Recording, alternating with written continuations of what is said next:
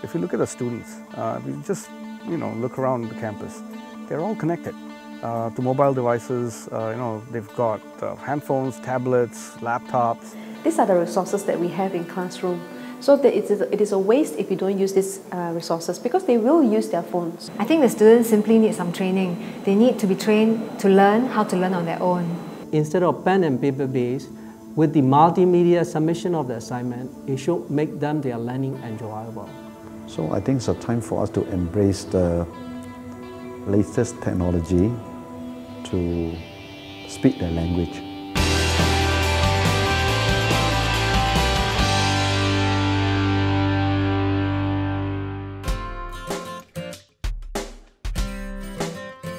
There's a team of 6 MS lecturers who develop lesson packages every week. So in the lesson package, we have video lectures. Each of us created the videos using Camtasia, and we chunk the videos into 10-minute blocks so that the students are able to focus better. Most of the videos are embedded with formative quizzes.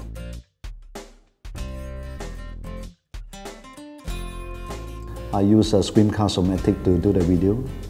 And on a PowerPoint, maybe I use a Note General to write on it to explain the theory to them. After that, I will inform the student by using the WhatsApp to tell them the video is ready in Blackboard so that they can watch it. They can watch the video anytime, they can learn anytime. If they don't understand, they just stop it and rewind it and watch again until they understand. So they're in control of their learning.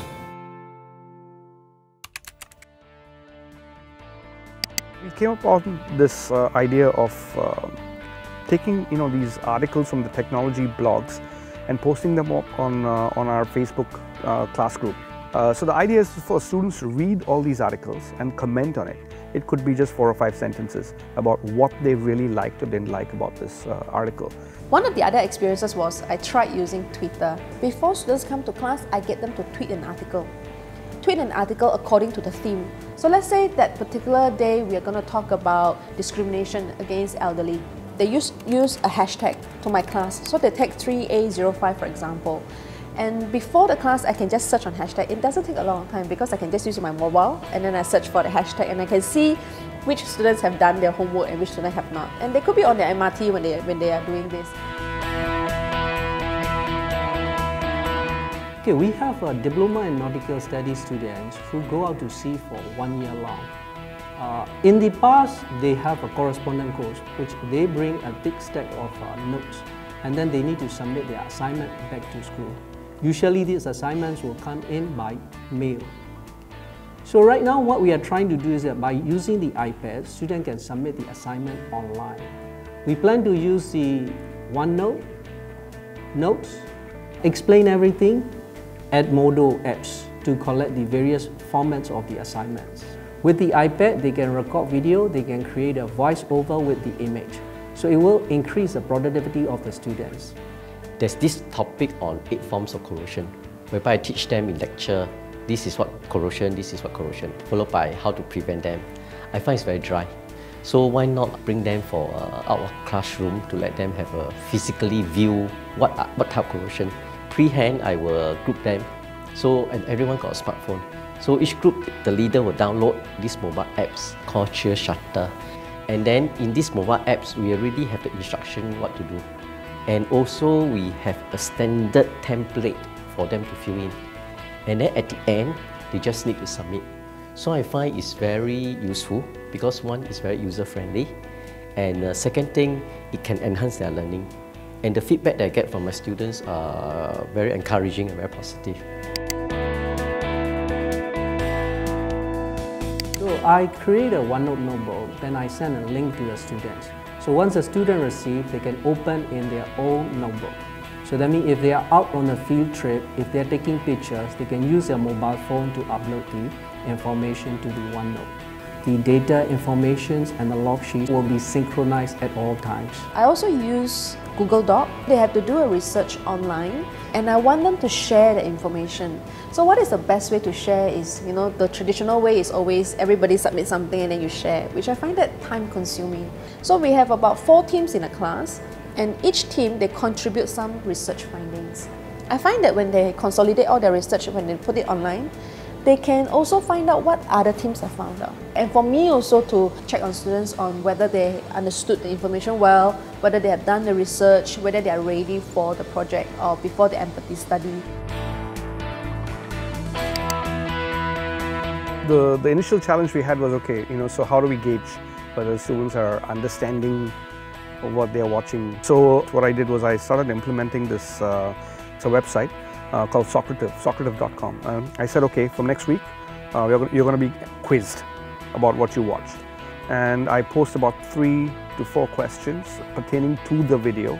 So it helps me gauge their understanding of the whole concept. In the class activity, I use a Socrative. I put up the MCQ, put it up on the board, so I can see how many students log in and do it at the same time. I mean, they choose the answer A, B, C, D. I can see the percentage. How well are they doing? So from there, I can understand whether they understand the concept or not. If they don't, I just explain to them.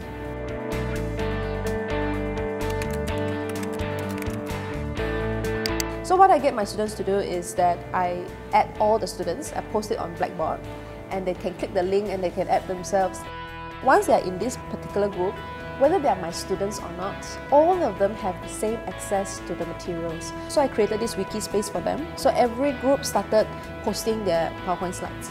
And there are 6 PowerPoint slides online. And I get each team to comment at least 2 PowerPoint slides which don't belong to them. By doing that, students can learn from their friends on how they did their PowerPoint slides. And you'll be surprised to see how students give constructive feedback. So that was the use of the Blackboard, not just for the sharing or uploading materials, but they use it to talk to each other. Well, I think ICT is very important in education, especially more so today than ever before. It's very awesome, very fun, very exciting. It's just information overload and they're all connected. I think the greatest challenge was in convincing the students to give this a try. They're very used to sitting in a lecture theatre, listening to the lecturer talk for 2 hours. They can watch the video anytime, they can learn anytime. And it's not about how interesting the module is, it's more about the generation. I mean, the generation is such that they are multitasking, they're doing various things. I believe that it should reduce the workload of the staff, and as well as it should improve the learning experience of the students. In everywhere, they can be in the bus, in the MRT, everywhere, not necessarily in the school. By providing them the platform, they contribute their ideas, they contribute their discussion, and with that, when they come to classroom, the discussion becomes more meaningful. And we as educators don't connect ourselves to technology and don't use technology efficiently within classrooms, then how do you expect students to learn?